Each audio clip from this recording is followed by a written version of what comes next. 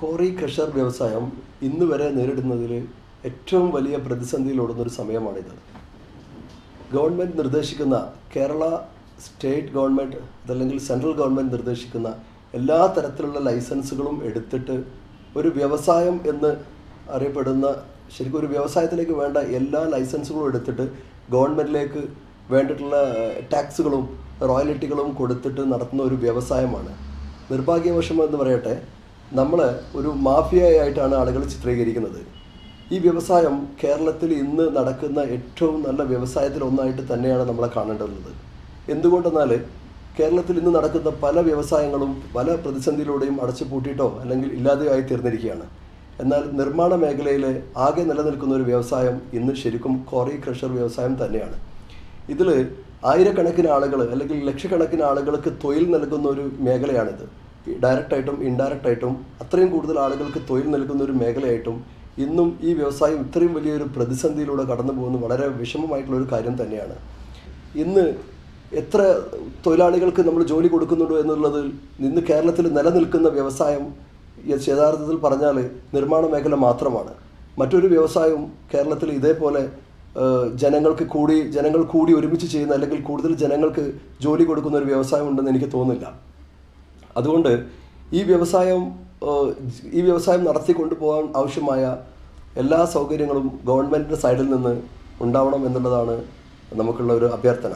ഈ മേഖലയിൽ ലക്ഷങ്ങൾ ഇൻവെസ്റ്റ്മെൻറ്റ് ചെയ്ത് ബിസിനസ്സിൽ ഇറക്കിയിട്ടുള്ള ആളുകൾ ഒരു സുപ്രഭാതത്തിൽ പല നിയമത്തിൻ്റെയും ഉള്ളിൽ വന്നിട്ട് ഈ ഒരു സ്ഥാപനങ്ങൾ പൂട്ടേണ്ട അവസ്ഥയാണ് വന്നിട്ടുള്ളത്. കോടിക്കണക്കിന് പണം KFCയിലും മറ്റ് ഫിനാൻഷ്യൽ ഇൻസ്റ്റിറ്റ്യൂഷനിലൊക്കെ വലിയ ബാധ്യതയായിട്ട് ഈ വളരെ പ്രതിസന്ധിയോട് കൂടി തന്നെയാണ് ഈ ഒരു ബിസിനസ് നമ്മൾ മുന്നോട്ട് കൊണ്ടുപോകുന്നത്. ഈ ഒരു ബിസിനസ്സിൽ എല്ലാ ടാക്സ് റോയൽറ്റി ഗവൺമെൻറ് നിർദ്ദേശിക്കുന്ന അത്ര ടാക്സുകളും റോയൽറ്റികളും കൊടുത്ത് നമ്മൾ മുന്നോട്ട് പോവുകയാണ് ഈ ബിസിനസ് കൊണ്ട്. ശരിക്കും ഗവൺമെൻറ്റിൻ്റെ പല ടെക്നിക്കൽ എക്സ്പേർട്ടുകളും വന്നിട്ട് ആവശ്യമായിട്ടുള്ള എല്ലാ സ്റ്റഡീസും കൊടുത്ത് എൻവയോൺമെൻറ്റൽ ഇമ്പാക്റ്റ് അസസ്മെൻറ്റ് അതോറിറ്റി അടക്കമുള്ള ഒരു ബ്ലാസ്റ്റിംഗ് ഉണ്ടാവുകയാണെന്നുണ്ടെങ്കിൽ പരിസരവാസികൾക്ക് എത്രത്തോളം ഇമ്പാക്റ്റ് ഉണ്ടാവുന്നു എന്നുള്ളതിൻ്റെ സയൻസ് പഠിച്ചിട്ട് തന്നെയാണ് ഇവരൊക്കെ ഈ ലൈസൻസ് നമ്മൾക്ക് തരുന്നത്. എന്നിട്ടും പല തരത്തിലുള്ള പ്രശ്നങ്ങൾക്കും ഇപ്പം ഈ മാസം തന്നെ കോഴിക്കോട് ജില്ലയിൽ 17 ക്വാറികൾക്ക് സ്റ്റോപ്പ് മെമ്മോ കൊടുത്തിരിക്കുകയാണ്. കാരണം വൈൽഡ് ലൈഫ് ക്ലിയറൻസ് എന്ന് പറഞ്ഞ മറ്റൊരു സംഭവമാണ്. ഇങ്ങനെ നമ്മളുമായിട്ട് ഒരു ബന്ധം ഉണ്ടെങ്കിലും അതിൻ്റെ പെട്ടെന്നൊരു സുപ്രഭാതത്തിൽ നമ്മൾ നടന്നുകൊണ്ടിരിക്കുന്ന ഒരു ക്രഷർ വ്യവസായം പെട്ടെന്നൊരു സുപ്രഭാതത്തിൽ അത് നിർത്തുക എന്ന് പറഞ്ഞാൽ അതിൻ്റെ ഇൻവെസ്റ്റ് ചെയ്ത ആളുകൾക്കും അതിൽ ഡിപ്പെൻഡ് ചെയ്യുന്ന തൊഴിലാളികൾക്കൊക്കെ ഉണ്ടാകുന്ന വലിയ വിഷമങ്ങളാണ് നമ്മൾ ഇപ്പം കടന്നു പോകുന്നത്. മാത്രമല്ല ഈ ഒരു വിഷയത്തിൽ ഒരു ഗവൺമെൻറ്റിന് ഒരു വ്യക്തമായിട്ടുള്ള ഒരു സ്റ്റാൻഡ് വേണം. ഒരു പെർട്ടിക്കുലർ എത്രയും കംപ്ലീറ്റ് ലൈസൻസുകൾ പറഞ്ഞാൽ അത്രയും ലൈസൻസുകൾ എടുത്തിട്ട് ഒന്ന് ബിസിനസ് ചെയ്യാനുള്ള ഒരു സ്വാതന്ത്ര്യം തന്നാൽ മാത്രമേ ഈ ബിസിനസ്സായിട്ട് ഇനി മുന്നോട്ട് പോകാൻ കഴിയുള്ളൂ എന്നുള്ളതാണ് നമ്മളൊക്കെ അഭിമുഖീകരിക്കുന്ന ഏറ്റവും വലിയൊരു പ്രശ്നം. ഇതിനെ സമൂഹം എന്നും വളരെ മോശമായിട്ട് തന്നെയാണ് നമ്മളെ ചിത്രീകരിക്കുന്നത്. മാഫിയ എന്ന് എപ്പോഴും മീഡിയകൾ നമ്മളെ പറ്റി പറയുന്നതിൽ എല്ലാം നമ്മളെ പോലത്തെ ആളുകൾ ഇതിൽ പ്രതികരിക്കാൻ അറിവില്ലായിട്ടാണ്, നമ്മൾക്കിത് പ്രതികരിക്കേണ്ട രീതിയെപ്പറ്റി അറിവില്ലായിട്ടാണ്. പക്ഷേ ഇതിൻ്റെ സത്യം മനസ്സിലാക്കുന്നതാണെങ്കിൽ ഒരു ഗവൺമെൻറ് നിർദ്ദേശിക്കുന്ന എല്ലാ തരത്തിലുള്ള ലൈസൻസുകളും എടുത്ത് നമ്മൾ അതിൻ്റെ എങ്ങനെയാണോ അത് മുന്നോട്ട് കൊണ്ടുപോകേണ്ടത് എന്നുള്ളതിൻ്റെ എല്ലാ നിർദ്ദേശങ്ങളും അംഗീകരിച്ചുകൊണ്ട് മാത്രമാണ് നമ്മൾ ഇന്ന് വരെ ഈ വ്യവസായത്തെ മുന്നോട്ട് കൊണ്ടുപോയിട്ടുള്ളത്. 1-2 സ്ഥലങ്ങളിൽ ഇല്ലീഗൽ മൈനിങ് നടക്കുന്നു എന്ന് കാരണങ്ങൾ കൊണ്ട് 98% വൃത്തിയിൽ ചെയ്യുന്ന മറ്റ് ക്രോറി ക്രഷർ വ്യവസായികളെ മൊത്തം ചളിവാരി തേക്കുന്ന ഒരു ശരിയല്ലാത്ത രീതിയിലുള്ള സംഭവത്തിനോട് ഒരു മാറ്റം വേണം എന്നുള്ളതാണ് എനിക്ക് അവസരത്തിൽ പറയാനുള്ളത്. നമ്മൾ കോഴിക്കോട് ജില്ലാ quarry crusher M-sand association coordination committee ഈ വരുന്ന 28-ന് കോഴിക്കോട് കലക്ട്രേറ്റിൽ വെച്ചിട്ടൊരു മാർച്ച്, അന്ന് കംപ്ലീറ്റ് ആളുകളും തൊഴിൽ എല്ലാവരും മുടക്കിക്കൊണ്ട് നമ്മളൊരു മാർച്ച് സംഘടിപ്പിക്കാൻ വേണ്ടിയിട്ട് തീരുമാനിച്ചിട്ടുണ്ട്. അപ്പം ആ ഒരു മാർച്ചിലേക്ക് ആളുകളെല്ലാവരും പങ്കെടുപ്പിക്കണമെന്ന് എല്ലാ ജനങ്ങളും ഇതുമായിട്ട് ബന്ധപ്പെട്ട് ഡയറക്റ്റ്ലിയോ അല്ലെങ്കിൽ ഇൻഡയറക്റ്റ്ലിയോ ബന്ധപ്പെട്ടിട്ടുള്ള എല്ലാ ആളുകളും ഈ ഒരു ദിവസത്തെ സമരമായിട്ട് സഹകരിക്കണമെന്ന് പറഞ്ഞുകൊണ്ട് ഞാൻ നിർത്തുന്നു. Thank you. ഞങ്ങൾ ലോറിക്കാർക്ക് മൊത്തത്തിൽ ഇപ്പോൾ ഒരു ബുദ്ധിമുട്ടുണ്ടെന്ന് വെച്ചാൽ ഒരുപാട് ക്രഷറുകൾ പൂട്ടിയതുകൊണ്ട് ഇപ്പോൾ ഞങ്ങൾ ഇവിടെ തന്നെ ഈ ക്രഷറിൽ തന്നെ ഇവിടുന്ന് പുറമെന്ന് ഒരുപാട് വണ്ടികൾ വരുന്നത് കൊണ്ട് ഇപ്പോൾ ഞങ്ങൾക്ക് ലോഡ് കിട്ടാത്തൊരവസ്ഥയാണ്. സാറിന് 2-3 ലോഡൊക്കെ കിട്ടുന്ന അതേ കണ്ടീഷനിൽ ഇപ്പോൾ ഒരു ലോഡൊക്കെയാണ് കിട്ടുന്നത്. അപ്പോൾ അത് തന്നെ ചിലപ്പോൾ 2 ദിവസം കാത്തിക്കേണ്ട ഒരു അവസ്ഥയാണ്. ഇപ്പോൾ ഇന്നത്തെ സ്ഥിതി ഇവിടെ ഒരുപാട് വണ്ടികളാണ്, കാരണം മറ്റുള്ള ക്രഷറുകൾ ഇല്ലാത്തതുകൊണ്ട്. അപ്പോൾ സാറിന് ഇത് ക്രഷറുകൾ ഉണ്ടെങ്കിൽ ഒരുപാട് ആൾക്കാർക്ക് ജോലിയും അതിനോട് അനുബന്ധിച്ച് വണ്ടികൾക്ക് പണിയും കാര്യമൊക്കെ ഉണ്ടാവും. ഇപ്പോഴത്തെ കണ്ടീഷൻ ഇങ്ങനെ പോവുകയാണെങ്കിൽ വണ്ടീൻ്റെയൊക്കെ അടവൊക്കെ തെറ്റും. ഇപ്പോൾ നമ്മൾ തന്നെ വണ്ടിയൊക്കെ അടവ് തെറ്റിയൊരു കണ്ടീഷനിലാണ് ഇപ്പോൾ ഉള്ളത്. പല ക്രഷറുകളിലും കോറികളിലും പോയിട്ട് അവിടുത്തെ സാധനങ്ങൾ കിട്ടാത്തൊരവസ്ഥ എന്നുവെച്ചാൽ പല സ്ഥലങ്ങളിലും ഒരുപാട് കോറികൾ ഇപ്പോൾ പൂട്ടിക്കെടുക്കുകയാണ്. അതുകൊണ്ട് വണ്ടികൾ തുറക്കുന്ന കോറികളിൽ വണ്ടികളുടെ ബാഹല്യം മൂലം വരുന്ന വണ്ടികൾക്ക് രാവിലെ 3 മണിക്കും 4 മണിക്കും വീടുകളിൽ നിന്ന് ഇറങ്ങിപ്പോരാണ് ഡ്രൈവർമാർ. അവർക്ക് സാധനങ്ങൾ കോറികളിലോ അല്ല ക്രഷറുകളിലോ പോയിട്ട് വൈകുന്നേരം വരെ നിന്നിട്ട് അല്ലെ ചിലപ്പോൾ 2 ദിവസം കഴിഞ്ഞിട്ടോ കിട്ടാത്തൊരവസ്ഥയിലാണ് ഇപ്പോൾ ഒരുപാട് കോറികളും ക്രഷറുകളും ഇപ്പോൾ പൂട്ടിക്കിടക്കുന്ന അവസ്ഥയാണ്. ഞങ്ങൾ സ്ഥാപനം നടത്തുന്നത് എല്ലാ സർക്കാർ അനുമതിയോടും കൂടിയാണ്. ഇരുന്നാലും ഞങ്ങൾ ഈ നാട്ടിലെ ചെറിയൊരു വെള്ളക്കടലാസിൽ 5 പൈസൻ്റെ വെള്ളക്കടലാസിൽ എഴുതി കൊടുത്താൽ ഞങ്ങൾ ദ്രോഹിക്കാൻ വേണ്ടിയിട്ട് നാട്ടിൽ അവരെ സ്വാർത്ഥ താല്പര്യത്തിന് വേണ്ടിയിട്ട് അവർക്ക് സ്വന്തമായ ആവശ്യത്തിന് വേണ്ടിയിട്ട് നാട്ടുകാർക്ക് ഉപദ്രവമില്ലെങ്കിൽ നാട്ടുകാർക്ക് ഞങ്ങളെക്കൊണ്ട് വളരെയധികം ഉപകാരമുണ്ട്. എല്ലാ രീതിയിലും ഞങ്ങൾ ജനങ്ങളെ സഹായിക്കുന്നുണ്ട്. ഒന്ന് പറയുകയാണെന്ന് വെച്ചാൽ നാട്ടിൽ വരുന്ന എല്ലാ വിധത്തിൽ വരുന്ന പാവപ്പെട്ടുള്ള ആളുകൾക്ക് നല്ലൊരു പങ്ക് നൽകുന്നുണ്ട്. അതുകൂടാതെ പിന്നെ തൊഴിലാളികൾ, ഞങ്ങൾ നാട്ടിലുള്ള അധികം ആളുകളും തൊഴിലാളികൾ ഞങ്ങളുണ്ട്. ഇപ്പോൾ അത് ഞങ്ങളെ തൊഴിലാളി എന്ന് പറഞ്ഞാൽ ടിപ്പർ തൊഴിലാളികൾ, ഓട്ടോറിക്ഷക്കാർ മുതൽ എല്ലാ ഓരോ അങ്ങാടി വരെ ഞങ്ങളെ ഈ സ്ഥാപനം നിലനിൽക്കുന്നതുകൊണ്ടാണ് മര്യാദയ്ക്ക് വർക്ക് ചെയ്യുന്നത്. എന്നിരുന്നാലും ഈ 5 പൈസൻ്റെ വെള്ളക്കലാസിൽ യാതൊരു മുടക്കവും വെറുതെ അങ്ങാടി കൂടി നടക്കുന്നവന് ആർക്കെങ്കിലും എഴുതി കൊടുത്താൽ പിറ്റേന്ന് രാവിലെ വരുന്നത് ഉദ്യോഗസ്ഥന്മാർ വന്നിട്ട് ഞങ്ങളെ അലാസ് ചെയ്യുക. എന്താ കാരണം എന്ന് പറഞ്ഞാൽ സ്വാർത്ഥ താല്പര്യം അവർക്ക് വേണ്ടി, അവർക്ക് എന്തെങ്കിലും നേട്ടത്തിന് വേണ്ടി മാത്രമേ അവർ ഞങ്ങളുടെ പേരിൽ പരാതി നൽകുന്നത്. അല്ലാതെ ജനങ്ങൾക്കോ മറ്റൊരാൾക്കോ ഒരു ഉപദ്രവമില്ല. ഞങ്ങൾ ഗവൺമെൻറ് പറഞ്ഞതായിരിക്കുന്ന എല്ലാ നിബന്ധനകളും പാലിച്ചിട്ടാണ് ഈ സ്ഥാപനം നടത്തുന്നത്.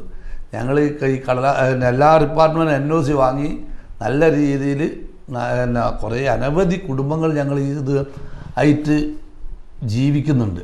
അതുപോലും വിലക്കെടുക്കാതെ ഒരു നിലക്കും നാടിനോ മറ്റാൾക്കാർക്കോ ഒരാൾക്ക് കുണമില്ലാത്ത ഒരാളുകൾ വന്ന് 5 പൈസയുടെ വെള്ളക്കലാസിൽ ഇത് കൊടുത്താൽ ഞങ്ങളുടെ സ്ഥാപനങ്ങളൊക്കെ നിർത്തുന്ന ഒരു രീതിയിലേക്കാണ് മുന്നോട്ട് പോകുന്നത്.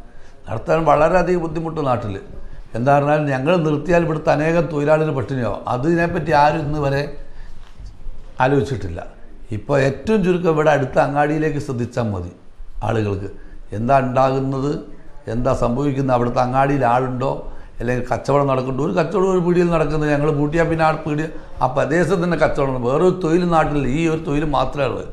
അതിനിങ്ങനെ ബുദ്ധിമുട്ടിക്കാൻ വേണ്ടി ചില സ്വാർത്ഥ കക്ഷികൾ എന്ന് വെച്ചാൽ അവരെ സ്വാർത്ഥ താല്പര്യത്തിന് വേണ്ടിയിട്ട് അവനൊക്കെ ഞങ്ങളെ ബുദ്ധിമുട്ടിക്കുന്നത്. ഇവിടെ ഞങ്ങളുടെ പേരിൽ ഒരുത്തുണ്ട് 148 പരാതി നൽകിയിരുന്നു. 1, 2 അല്ല 140. ഹരിതടപുണൽ, ഹൈക്കോടതി, അങ്ങനെ കണ്ട എല്ലാ സ്ഥലം ഒക്കെ തള്ളിക്ക് അവിടെ ഉണ്ടായത്. ഇവനക്ക് ഇതെന്താ വെച്ചാൽ അവൻ്റെ സ്വന്തം താല്പര്യത്തിന് വേണ്ടി മാത്രം ചെയ്യുന്നവർ. അങ്ങനെ എന്നാന്നല്ല, എല്ലാവരെയും ഒരു നാട്ടിൽ ഒരു പിന്നെ എന്തൊരു സ്ഥാപനം തുടങ്ങുന്നോ നാട്ടിൽ അവന് പിറ്റേന്ന് പരാതി അവൻ്റെ പേരിൽ. ഈ കസർ കോരി എന്ന് മാത്രമല്ല എല്ലാ സ്ഥാപനത്തിനും പരാതിയാണ്. അതുകൊണ്ട് എനിക്ക് പറയാനുള്ളത്, ഈ പരാതി കിട്ടുന്നേരം ഇത് സർക്കാർ ഉദ്യോഗസ്ഥന്മാർ ഈ പരാതിയെ പറ്റിയിട്ട് നല്ലതാണോ, ഇത് സത്യമാണോ, അല്ലെങ്കിൽ അവരുടെ പേരിൽ നടപടിയെടുക്കാൻ അവർ തെറ്റാണ് ചെയ്തത് തന്നെ പരാതി കള്ളമാണെങ്കിൽ അവരെ പേരിൽ തിരിച്ചൊരു കേസെടുക്കാനുള്ള സംവിധാനം ഈ നാട്ടിലുണ്ടായാലേ ഇവിടെയുള്ള തൊഴിൽ മേഖല മുന്നോട്ട് പോകുള്ളൂ. അല്ലെങ്കിൽ ഒരാളും ഇവിടെ ഒരു സ്ഥാപനം തുടങ്ങാൻ, ഇപ്പം ഞങ്ങളെ കൊടുത്ത് തന്നെ അനേക ആളുകൾ തമിഴ്നാട്, കർണാടക, ആന്ധ്ര ഇവിടേക്കൊക്കെ നീങ്ങി. എന്താണ് ഇവിടുത്തെ ബുദ്ധിമുട്ട് സഹിക്കുക വയ്യായിട്ടാണ്. ഇപ്പം മറ്റ് സംസ്ഥാനത്തൊക്കെ നിങ്ങൾ തമിഴ്നാട്ടിൽ പോയി നോക്കി, അവിടെയൊക്കെ രാത്രി പകൽ പറയും ഒരു ബുദ്ധിമുട്ടുമില്ല ജനങ്ങൾക്ക്. ഇവിടെ മാത്രം അതോ 100-ൽ 2-3 ആളേ ഉള്ളൂ അവരെ പരാതി, അല്ലാതെ തോന്ന ആളുകളൊന്നും നാട്ടിലില്ല. ഇവരിതിനായിട്ട് കച്ച കെട്ടി നേരം പുറത്തിറങ്ങി അവർക്ക് കിട്ടേണ്ടി കിട്ടിയില്ലെങ്കിൽ അവർ പരാതി കൊടുക്കുക. അതിനൊരു അറുതി വരുത്തണോ സർക്കാരും നാട്ടുകാരും മാധ്യമങ്ങളും കൂടിയിട്ട് എന്നാണ് എനിക്ക് പറയാനുള്ളത്. ഇപ്പോൾ നിലവിൽ കോറികൾ നിർത്തിയതിന് ശേഷം ഞങ്ങളെപ്പോലെയുള്ള കുറേ എംപ്ലോയീസ് ഇപ്പോൾ വെറുതെ ഒരു പണിയില്ലാതെ നടക്കുകയാണ്. എന്താണെന്ന് വെച്ചാൽ ഇപ്പോൾ നാട്ടിലേക്ക് ഇറങ്ങിയാൽ ആരടുത്തും ഒരു 5 പൈസേൻ്റെ കിട്ടാനില്ല. പോരാത്തതിന് ആരോട് ചോദിച്ചാൽ ആരടുത്തും തരാനുമില്ല. പിന്നെ ഈ പണിക്കാരൊക്കെ ഇവർ എങ്ങോട്ട് പോകാൻ അത് കഴിഞ്ഞാൽ നമ്മൾ ഈ സ്ഥാപനത്തിനെ മാത്രം ആശ്രയിച്ച് ജീവിക്കുന്നതാണ് നമ്മുടെ കുടുംബം എല്ലാവരും. പ്രത്യക്ഷമായിട്ടും പരോക്ഷമായിട്ടും പല ആൾക്കാരും ഉണ്ട് ഇതിനെ ആശ്രയിച്ച് മാത്രം ജീവിക്കുന്നവർ.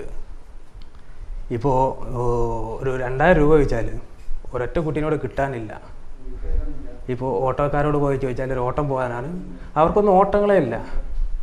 ഇപ്പം നമ്മളെ കുറേ കമ്പനിക്കാരുണ്ട്, ഇവർ കുറേ കൺസ്ട്രക്ഷൻ മേഖലയിൽ, അവർക്കൊന്നും ഒരു പണിയില്ല. ഇവരൊക്കെ ആരെടുത്ത് പോകാനാ? ഇതിവിടെ ഇപ്പോൾ നമ്മുടെ നാട്ടിൽ തന്നെ, ഞാനിത് ഇപ്പോൾ തോട്ടുമുക്കം എന്ന സ്ഥലത്താണുള്ളത്.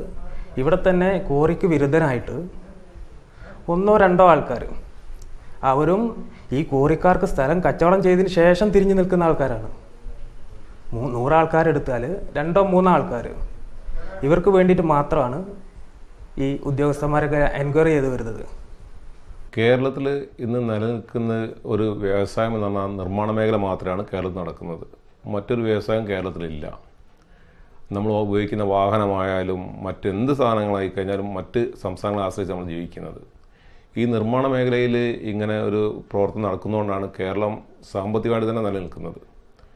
1-2 മാസം ഇപ്പോൾ തന്നെ നമ്മളെ സാമ്പത്തിക മാന്ദ്യം എന്ന് പറഞ്ഞൂടെ അനുഭവപ്പെട്ടു തുടങ്ങിയിട്ടുണ്ട്. അത് നിർമ്മാണ മേഖലയിലെ ഈ വിഷയങ്ങൾ കിടക്കുന്നത്.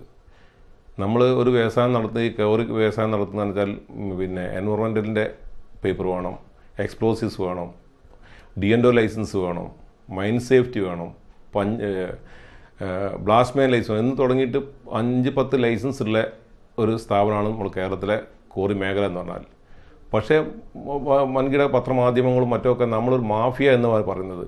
ഞങ്ങളൊരിക്കലും മാഫിയ അല്ല, വ്യവസായികളാണ് ഞങ്ങൾ ശരിക്കും. ഈ വ്യവസായത്തിനെ സംരക്ഷിക്കാൻ ഗവൺമെൻറ് നല്ല രീതിയിൽ നമ്മൾ സപ്പോർട്ട് ചെയ്യുന്നുണ്ട്. നമ്മളെല്ലാം ഒരു പേപ്പറില്ലാത്ത നടക്കുന്ന സ്ഥാപനങ്ങളല്ലത്. ഈ സ്ഥാപനവുമായി ബന്ധപ്പെട്ട് എത്രയോ കുടുംബങ്ങൾ ജീവിച്ചു പോകുന്നുണ്ട്. വാഹന മേഖലയിൽ ടിപ്പർ തൊഴിലാളികൾ, നിർമ്മാണ മേഖല, പിന്നെ കൺസ്ട്രക്ഷൻ മേഖലയിലുള്ള ആളുകൾ എല്ലാം ഇതുമായി ബന്ധപ്പെട്ടാണ് പോകുന്നത്. നമ്മളെ റോഡുകൾ തകർന്ന് കിടക്കുകയാണ്. എത്രയോ കോറികൾ പല കാരണങ്ങൾ പരിസ്ഥിതി എന്ന് പറഞ്ഞ് പൂട്ടിക്കഴിഞ്ഞു. ഈ സ്ഥാപനം എല്ലാം നിന്ന് കഴിഞ്ഞാൽ നിർമ്മാണ മേഖലയിലുള്ള അസംസ്കൃത വസ്തുക്കൾ മറ്റ് സംസ്ഥാനം നമ്മൾ ഇറക്കേണ്ടി വരും. ഒരു കാലത്ത് 2005 കാലഘട്ടങ്ങളിൽ നമ്മൾ വാളയാർ ഏരിയയിൽ ഒരുപാട് സിമൻറ്റ് ഫാക്ടറികൾ ഉണ്ടായിരുന്നു. ഈ സിമൻറ്റ് ഫാക്ടറികൾ പൊല്യൂഷൻ കൺട്രോൾ ബോർഡിൻ്റെ നിയമം വന്നതോടെ അതെല്ലാം നിന്ന് 200 ചാക്ക് 300 ചാക്ക് നിർമ്മാണമുള്ള ഉൽപ്പാദിപ്പിക്കുന്ന കമ്പനികളുണ്ടായിരുന്നു. ഇപ്പം നമ്മളെ മലബാർ സിമൻറ്റും പിന്നെ അങ്ങനെ 1-2 കമ്പനിയായിട്ട് ചുരുങ്ങിപ്പോയി. ഇതുപോലെ നമുക്ക് ഈ വിഷയങ്ങൾ പറഞ്ഞ് കേരളത്തിലെ ഈ വികസനം മുരടിപ്പിക്കാൻ നിൽക്കുന്ന കുറച്ച് ആളുകളുണ്ട്. ഇവരൊന്നും ഇത് മനസ്സിലാക്കുന്നില്ല. ഇത് നിന്ന് കഴിഞ്ഞാൽ എന്താ കേരളത്തിൽ സംഭവിക്കാൻ പോകുന്നുള്ളത്. ഇങ്ങനെ സംഭവിച്ചു കഴിഞ്ഞാൽ കേരളത്തിൽ മറ്റൊരു പ്രവർത്തനം നടക്കാതെയാവും, മറ്റൊരു വ്യവസായമില്ല. അതുകൊണ്ട് ഈ നിർമ്മാണ മേഖലയെ സംരക്ഷിക്കേണ്ട ബാധ്യത കൂടെ ഈ പരിസ്ഥിതി എന്ന് പറയുന്ന ആൾ ശ്രദ്ധിക്കേണ്ടതുണ്ട്. വെറും പരിസ്ഥിതി മാത്രം പറഞ്ഞുകൊണ്ട് കാര്യമില്ല. ഈ പരിസ്ഥിതി കൊണ്ട് വരുന്ന ഭവിഷ്യത്തുകൾ എന്താ കൂടെ അവർ മനസ്സിലാക്കണം, എന്താ മനസ്സിലാക്കി തരണം. നമ്മളെ ഈ ആലപ്പുഴ ജില്ലകളല്ലാത്ത എല്ലാ ജില്ലകളിലും ഈ ഖനനം നടക്കുന്നുള്ളൂ. മറ്റ് തീരപ്രദേശങ്ങൾ ഇടിയുന്നുണ്ടെന്ന് പത്രങ്ങൾ വരുന്നു, അല്ലെങ്കിൽ റോഡ് പൊട്ടിപ്പൊളിഞ്ഞെന്ന് പറയുന്നു. ഇതിന് വേണ്ട മെറ്റീരിയൽ അസംസ്കൃത വസ്തു ഇത് തന്നെയല്ലേ. ഇതില്ലാതെ എന്തുകൊണ്ട് എങ്ങനെ നമ്മളത് പരിഹരിക്കാൻ കഴിയും നമുക്ക്? അത് മനസ്സിലാക്കണം. അല്ലെങ്കിൽ ഇതിന് ബദൽ ഒരു മെറ്റീരിയൽ കണ്ടുപിടിക്കണം. നിർമ്മാണ മേഖലയ്ക്ക് ഇന്ന മെറ്റീരിയൽ ഉണ്ട്, ഇത് മതി. സ്റ്റീൽ എന്ന് പറയുന്നുണ്ട്. സ്റ്റീല് എത്രത്തോളം മൈനിങ് ചെയ്തിട്ടാണ് സ്റ്റീൽ ഇത്ര കിട്ടുന്നത്? എത്ര ഇരുമ്പയിര് കിട്ടണമെങ്കിൽ പിന്നെ ഇരുമ്പയിര് ക്ലീൻ ചെയ്ത് റെഡിയാക്കി ഇരുമ്പാക്കി വരുമ്പോൾക്ക് എത്ര മൈനിങ് നടത്തണം? അത് മനസ്സിലാക്കണ്ടേ. നമുക്ക് ബദൽ മാർഗം എന്ന് പറയുന്നു. ഒന്നുകിൽ മരം, ഫ്ലൈവുഡ്, ഇതൊക്കെ പരിസ്ഥിതി ദോഷം തന്നെയല്ലേ. ഏറ്റവും പരിസ്ഥിതി ദോഷം കുറഞ്ഞ സാധനമാണ് കരിങ്കല്ല് എന്നുള്ളത്. മാത്രമല്ല നമ്മളെ നാട്ടിൽ തന്നെ ഈ കരിങ്കല്ല് കിട്ടുന്നത് കൊണ്ടാണ് ഇത്ര ചുരുങ്ങിയ പൈസയ്ക്ക് നമുക്ക് നിർമ്മാണം നടത്തിയാണ് ഒരു വീടുണ്ടാക്കാൻ കഴിയുന്നത്. ഇപ്പോൾ വയനാട് പോലത്തെ ജില്ലകളിൽ മൈനിങ് നടക്കുന്നില്ല. ഈ മൈനിങ് നടക്കാത്തത് കൊണ്ട് നമ്മൾ കോഴിക്കോട് ജില്ലയിൽ നിന്ന് പല ഭാഗത്തുനിന്നും സാധനം പോകുന്നുണ്ട്. നമ്മുടെ നാട്ടിൽ വരുന്ന ഒരു ക്യൂബിക് മീറ്ററിന് 10, 20, 25 റുപ്യ വരുന്ന മെറ്റീരിയൽ വയനാട്ടിൽ എത്തുമ്പോൾ അതിൻ്റെ മെറ്റീരിയൽ 50 രൂപയാവുന്നു. വയനാട്ടിലെ പഞ്ചായത്ത് വർക്കുകൾ പോലും എടുക്കുന്നില്ല ആളുകൾ. കാരണം 4 ലക്ഷം റുപ്യക്ക് ഒരു വീടുണ്ടാക്കി കൊടുക്കാൻ ഗവൺമെൻറ് കൊടുക്കുന്ന പൈസ. പക്ഷേ മെറ്റീരിയലിന് മാത്രം ഒരു 3-3.5 ലക്ഷം റുപ്യ. അപ്പം ഈ നിർമ്മാണ മേഖലയിലെ അസംസ്കൃത വസ്തു കിട്ടേണ്ട കാര്യത്തിന് ഗവൺമെൻറ് ബാക്കിയുള്ള തൊഴിലാളികളും എല്ലാം സപ്പോർട്ട് ചെയ്താൽ മാത്രം നിലനിൽക്കുകയുള്ളൂ. 1-2 പരിസ്ഥിതി കാര്യങ്ങൾ പറഞ്ഞിട്ടാണ് ഈ പ്രശ്നങ്ങൾ ഉണ്ടാക്കുന്നത്. അത് ചിലപ്പം പ്രാദേശികമായിട്ട് ഒരു പിരിവ് ചോദിച്ച് കൊടുത്തില്ലെങ്കിൽ അവരെ പ്രശ്നങ്ങളാണ്, അല്ലെങ്കിൽ അവർ ചോദിച്ച എമൗണ്ട് കൊടുത്തില്ലെങ്കിൽ പ്രശ്നങ്ങളാണ്. എന്തിനും ഈ കോറിക്കാരെ മാത്രം പറയുന്നു. നമ്മൾ മൈൻ മാനേജരും ബാക്കിയെല്ലാം ആളെ വെച്ച് ഒരു വ്യവസായമായി നടത്തുന്ന ഈ സ്ഥാപനത്തിനാണ് ഇങ്ങനെ ആക്രമിക്കുന്നത്. അതിനൊന്നും ഒരു മാറ്റമാണെന്നാണ് ഞങ്ങൾ പ്രതീക്ഷിക്കുന്നത്. കൃഷികളിൽ നിന്നോടുകൂടി ഇവിടെയുള്ള കച്ചവടക്കാർക്കൊക്കെ വളരെയധികം ബുദ്ധിമുട്ടുകളുണ്ട്. മറ്റുള്ള പണികൾ മേഖലകൾക്കും ബുദ്ധിമുട്ടുകളുണ്ട്. പ്രത്യേകിച്ച് അങ്ങനെ കച്ചവടക്കാർക്ക് എനിക്കെന്നല്ല മൊത്തത്തിലുള്ള കച്ചവടക്കാർക്ക് ഇവിടെ കോറി വണ്ടികളൊക്കെ പോകുന്നതിൽ ഒരു നല്ല കച്ചവടമൊക്കെ ഉണ്ടായിരുന്നു. അത് നിലച്ചതിന് ശേഷം കച്ചവടം വളരെ മോശം തന്നെയാണ്. കോറിയും ക്രഷറും ഇവിടുത്തെ നിന്ന് കഴിഞ്ഞാലും ഈ മുരിങ്ങാമ്പ അങ്ങാടിയിൽ കച്ചവടം ഉണ്ടാവില്ല. അത് പറഞ്ഞാൽ ഈ പിന്നെ കോറിയും ക്രഷറിനാണ് മുരിങ്ങാമ്പ അങ്ങാടി നിലനിൽക്കുന്നത്. അല്ലാണ്ട് വേറെ ഒരു ഇതില്ല. കാര്യമായിട്ട് പിന്നെ പണിക്കാരുള്ളതും ഇതൊക്കെ അതിൽ തന്നെയാണ്.